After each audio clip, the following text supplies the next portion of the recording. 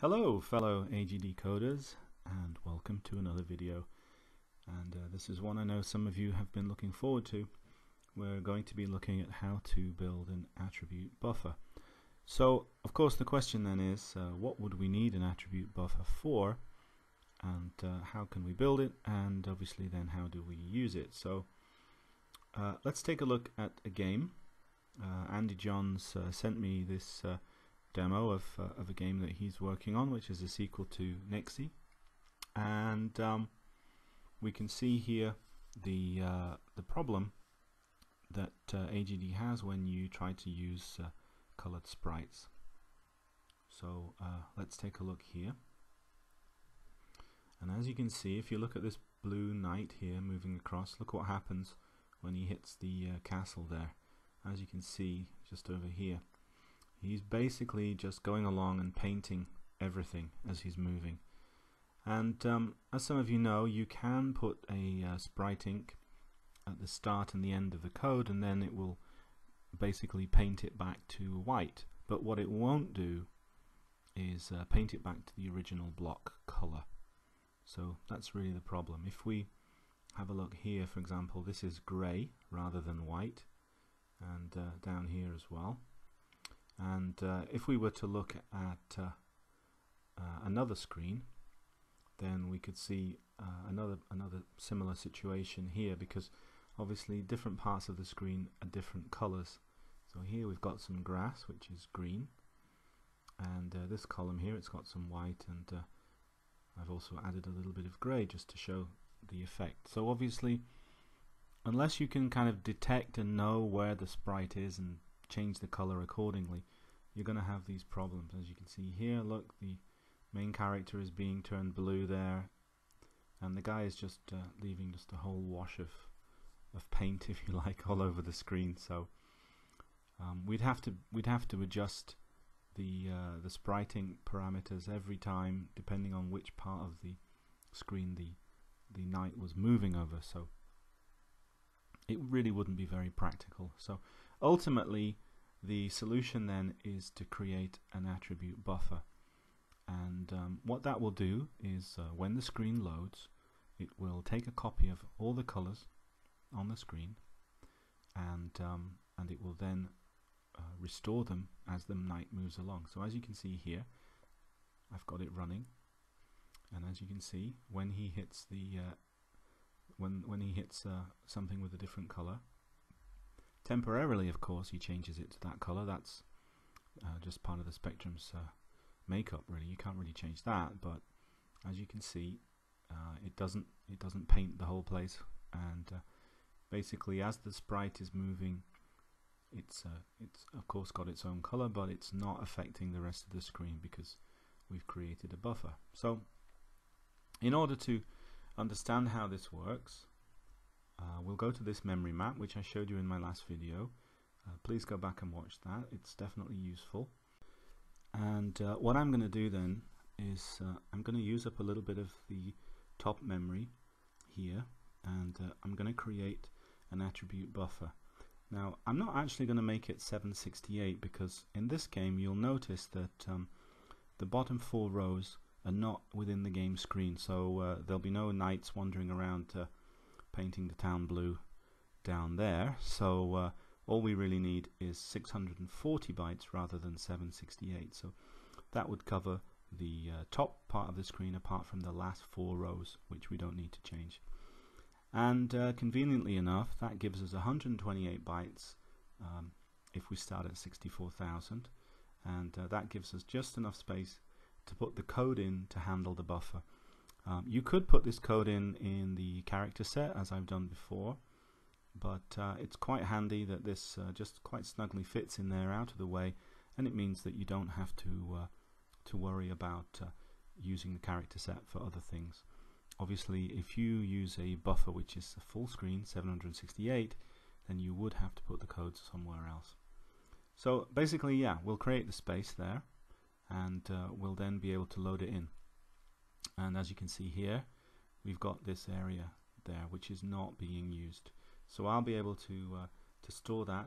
As you can see, 1, 2, 3, 4. So I'll be able to store the code in higher memory, and we won't need to restore this part of the screen because nothing is happening in game on that part of the screen. And as I said, it's just enough space to fit the code in, which is quite handy. Obviously, with AGD, if you save the code off in higher memory, it won't be kept, so you'll have to find a way of loading it back in. AGDX is going to hopefully give the option to do that. At any rate, let's take a look at the actual attribute buffer code now. It's fairly straightforward, and even if you don't have a great understanding of assembly, it should be fairly clear to you how this works. So the first thing we do is we set up the start point of the code, which is at 64640, which is obviously 64,000 plus the 640 buffer space. And as you can see here, all we're doing is we're setting up the 3 registers to make a memory copy. And so we're going to copy from HL, which is at 22528, and we're going to copy it over to 64,000, which is where our buffer is, and we're going to copy 640 bytes. So we do that, and we then run the LDIR command, and that will basically loop through and copy the whole thing really quite quickly. And as you can see here, this is the opposite. So the first one is obviously reading the screen and writing it to the buffer, and this one we can read the buffer and write to the screen. So obviously this would restore all our colors if we want to. Now obviously we don't really want to do that across the whole game.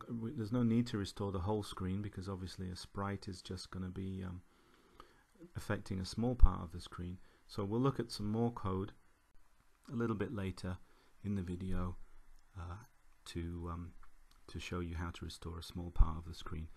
But first of all, let's look at how we trigger AGD and allow it to grab a copy of the attributes. So we need to do this after the screen has loaded. So we're going to have to do this every time we load a new screen. Now the problem here is that if I basically put a key command in here, a wait key, you'll see what happens, and it's this restart screen. The screen hasn't been drawn yet, so we can't run it here because if we do, we'll just get zeros because there is literally no color there at that point. So we can't run it at the restart screen point.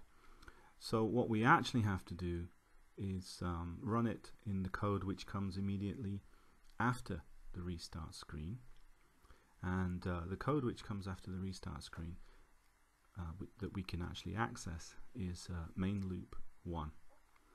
So we're going to have to put the code into main loop 1, but we have another problem which we can look at here. If I put a wait command in here in main loop 1 to show where the code stops, obviously the clue is in the name. It's a loop, and it's going to be repeating and repeating. And if we put something in here, as you can see, we're just going to get completely stuck because we'll just continually grab the colors of the screen every cycle, and we definitely don't want to do that. So we have to come up with a system that allows us to run a one-off call in the main loop when a screen is reloaded. So the trick that we use here is to use the variable rand, and what I've done here is I've set the variable rand to 255. The reason for that is that in any situation when you use the getRand command, the random number can never be 255. It can only be 0 to 254. So rand being 255 is a unique situation that can only be created by you by choosing to do so here in the script, unless of course you are using rand to do something else like temporary variables. So bear that in mind. If you're using it to do that, you could use a different variable, one that you know is not going to be affected when the screen is loading. So when the screen restarts, it will go straight to the main loop. In this case I'm using rand. If you know what you're doing, you could try a different variable, but rand is probably the best choice really, because as I said, you can still use rand as a random number generator and it'll never generate 255, so it'll never be triggered. So obviously then what we do is in the main loop we just check for rand being 255, and that's when we run our code there. And there you can see the assembly code, which basically runs the copy of the attributes over to the buffer. And then of course finally what we do is we set rand to be 0 so that it won't be triggered a second time. So it will only be triggered when the screen initializes. I'll put a wait key in here just to show you there.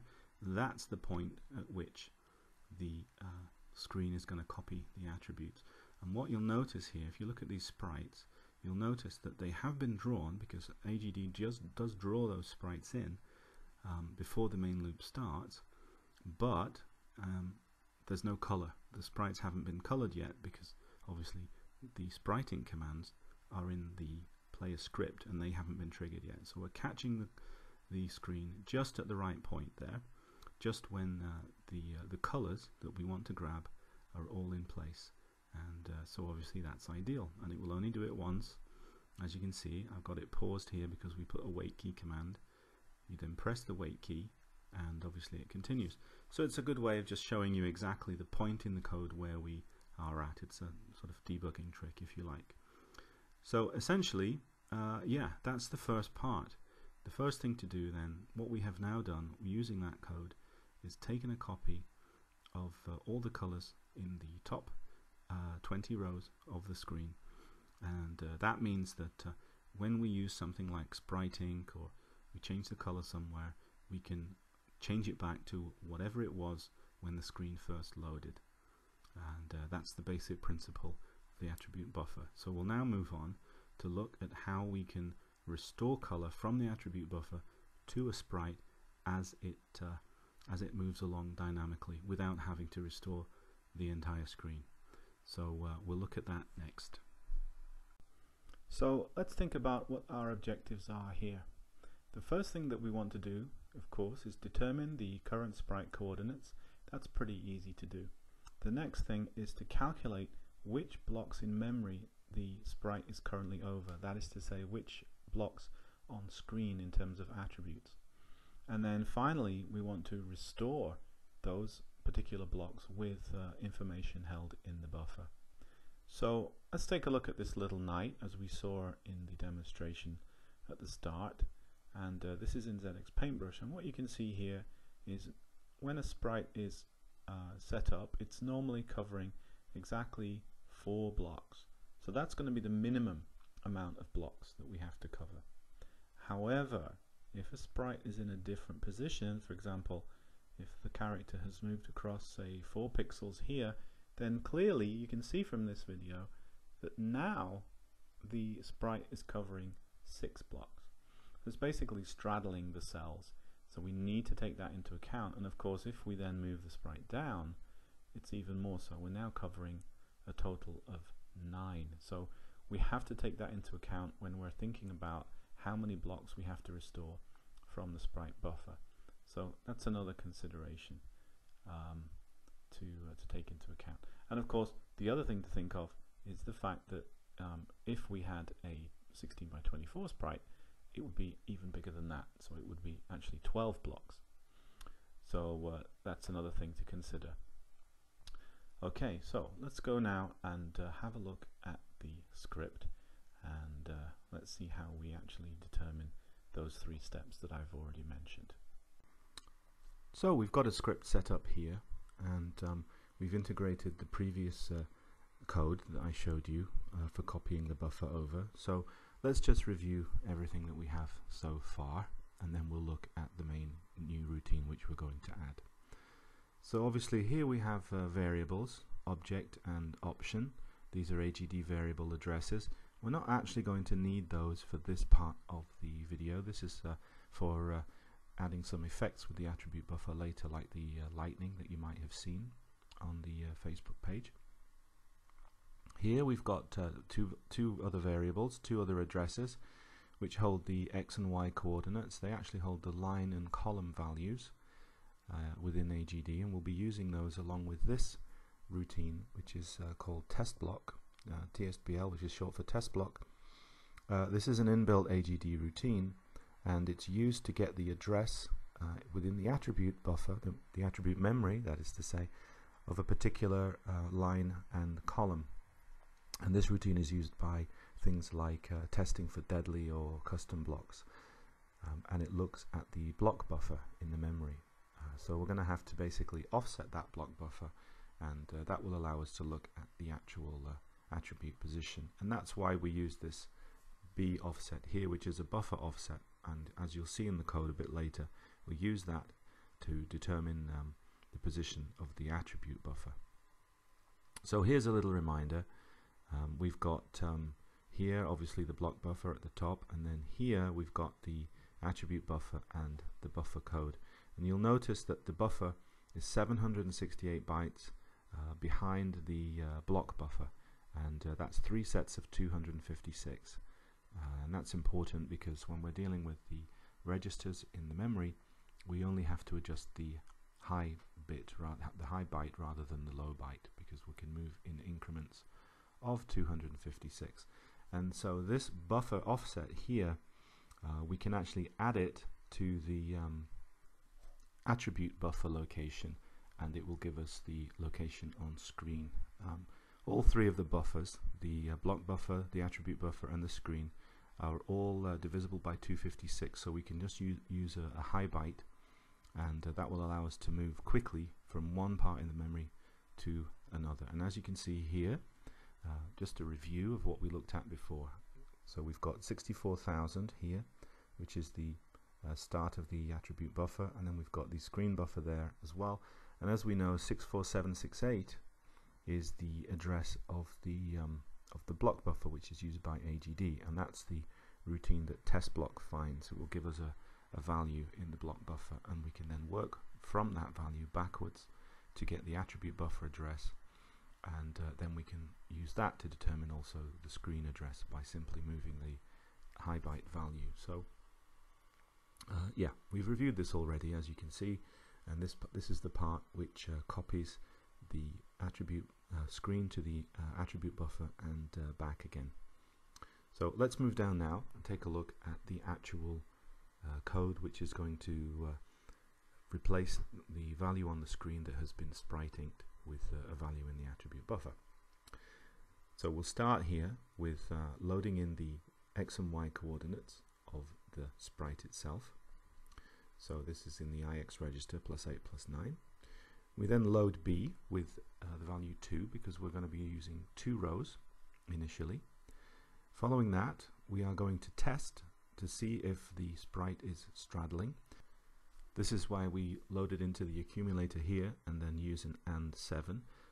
This allows us to test if the x coordinate is divisible by 8, because it will basically slice off all the other bits.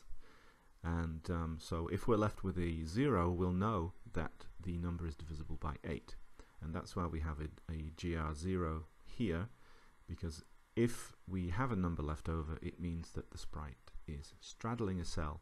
So we need to increase B by 1, because it means that we need 3 rows rather than 2, as I showed you with ZX Paintbrush earlier. So once we've done that, we can transfer the sprite coordinates that are held in HL over to dispx and dispy, and that will allow us to run the test block routine, which finds the position in the block buffer. But of course we're looking for the attribute buffer, so we step back H 3 times here, and that basically will show us the position in the attribute buffer, because we're -256 each time we decrease H, because H is the high byte, which holds increments of 256. So we now have the address in the attribute buffer. So that's the start, that's what we want to copy. We now need to load the screen address into DE. So to calculate that, we know that the low byte is going to be the same, because these are all divisible by 256. And then we add this buffer offset here to the value held in the H register, and that will basically move the, if you look at the top here, you can see we've got the screen is at 22528, and the attribute buffer is at 64,000. So what we want to do here is, if we add 5e, we're going to basically subtract, because it's going to roll over 65535 and back round to the screen attribute memory, which is around the 22528 mark. Okay, so now we have the values. We're just going to run a little check. Here we can see 5B, and 5B00 is the top of the attribute memory. So what I'm doing here is just making sure that we're not overlapping, we're not going over the screen memory. So if the sprite for some reason is going off screen right down the bottom, it could cause a problem. It could load data off over the top of attribute memory, above attribute memory, into the reserved area, and that would just obviously cause a crash. So we'll just do a little check there to make sure that that's okay. It's just a fail-safe. And then after that, because we're using an LDI, which is basically copying from HL to DE, that reduces the BC register automatically. So I'm loading C here with the value 4, and that basically means that when these LDIs are activated, the C value here will be reduced, but B won't be affected, because of course we're using B as our counter for our rows. So we just, again, another fail-safe just to make sure that the code works as it should. We then load display Y, and we're running another check, as we've seen already, to check for straddling cells. And if that is the case, we'll do another LDI, and then we'll step HL back one step to take that into account as well. Finally, here at the bottom, we load DE with 30, because obviously we've moved 2 spaces and we want to go down 1 row, which the total would be 32. So we add 30 to DE, and then we jump back to the start of the code if the B counter is still valid. So once, twice, or 3 times if it's straddling a cell. So here you can see what will happen is it will go back, it will then load E back with the L value, it will calculate the offset, and it will recalculate the value for DE to know where on screen to copy, and we'll keep repeating that. So that saves us using the stack. Basically we can just use an offset like that, and that will do the job for us. Okay, so that's pretty much how the script works.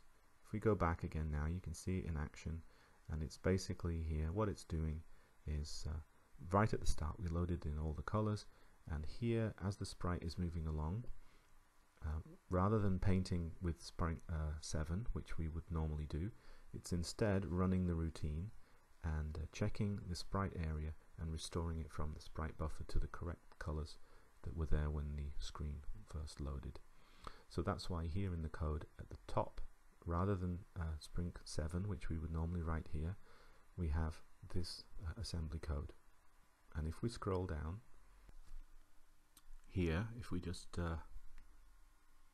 move down to the bottom of the code here, you'll see that we have at the bottom here Spring 69, which is the color of the sprite. It's a bright blue.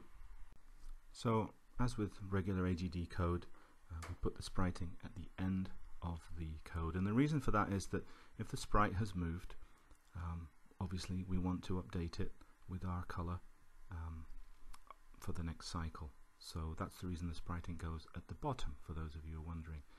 And we put the correction up at the top because obviously we're covering over where the sprite previously was, and that's the reason that we put that at the top and that at the bottom. Might seem strange, but it's also logical if you think about it. Okay, so let's review the whole thing. In the game, in the restart screen, we have the set rand, let rand 255. That's going to trigger our attribute load. In the main loop, we have a small routine that checks for the value of rand here and executes a copy of the attribute buffer, which is here. And finally, for any sprite that you want to use to correct its coloring, then you need to put this assembly at the top, and then you put the spriting color at the bottom as per usual. So all in all, it really doesn't take up a lot of space, apart from the fact obviously that you have to use the attribute buffer at 64,000, which means that we are using up 768 bytes, which could otherwise be used for sprites or objects and so on. So when you're looking at your memory, the amount of memory you have left, you have to subtract 768 from it. If your memory goes below 768, up here in this report, it will mean that you're overwriting the attribute buffer. But I do think this is quite a nice effect, and it does open the door to quite a lot more flexibility in terms of the use of color. I've already shown on the Facebook page a couple of examples of that with things like lightning and fading in, and there's quite a lot of other ideas I've had about ways that we can make use of this buffer, so it probably is quite a good trade-off for the results that you get. Okay, so that will be in future videos, and I hope you found this one useful. Please like and subscribe if you have, and of course if you have any questions, feel free to ask them. But in the meantime, take good care, and as always, happy coding. Thanks a lot. Bye bye.